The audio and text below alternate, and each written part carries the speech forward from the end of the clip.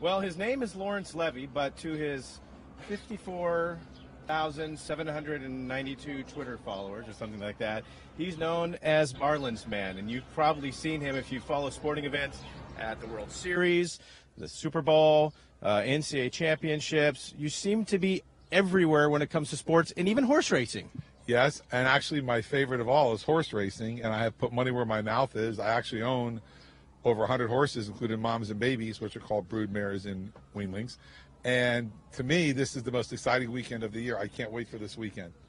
Yeah, last year when American Pharoah crossed the finish line here at Pimlico, you're actually in the shot right at the finish line. Yeah, that was a total accident. I was trying to stay dry in the rain, and if you look carefully, the wind was blowing from the top of the stretch down, so I was standing near the finish pole so the wind wouldn't get me soaked. And by pure luck, I was right there when the photo happened. I had no idea that was going to be that photo. I actually thought I had to be on the other side of the finish wire.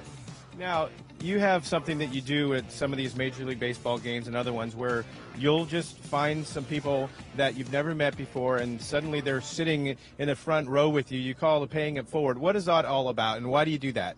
Pay It Forward is a movie I watched a long time ago, and it changed the phrase from give it back to pay it forward. When you pay somebody back, you already know them.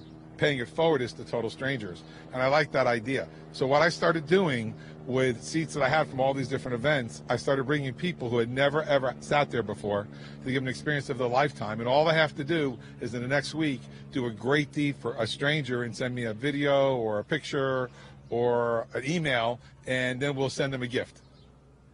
And that gift may be a ticket to the Belmont Stakes or a ticket to the World Series or just a Marlins game, whatever it may be. Last year I gave out 1,048 seats, and they included NBA Finals, Super Bowl, World Series, a lot of baseball playoffs, Florida State games, Miami games, of course Marlins games. And mostly what I started doing, the reason why I got so popular is I went from just doing it in Florida, now I'm doing it nationwide across the whole country. And I've built a really big following of people who send me reports all the time about stuff they've done and how good they feel for opening a door for somebody, carrying somebody's bags at the grocery store. You don't have to have money to pay it forward and do good deeds. It's like kind of like being a Boy Scout when you're older in life. My final question, and you've been to everything, all of these championship finals, what was it like being at Belmont last year and seeing a Triple Crown happen in person? You're the first person to ask me that. I want to say this. I've been asked so many times, what's my favorite sporting event?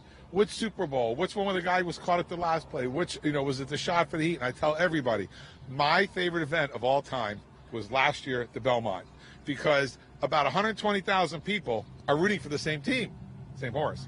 And as he comes into the stretch, which you probably can't hear on TV, it gets so loud, you like buy a jet engine. It doesn't stop. It keeps getting louder and louder and louder and louder. And when he won it and he went across, I started crying.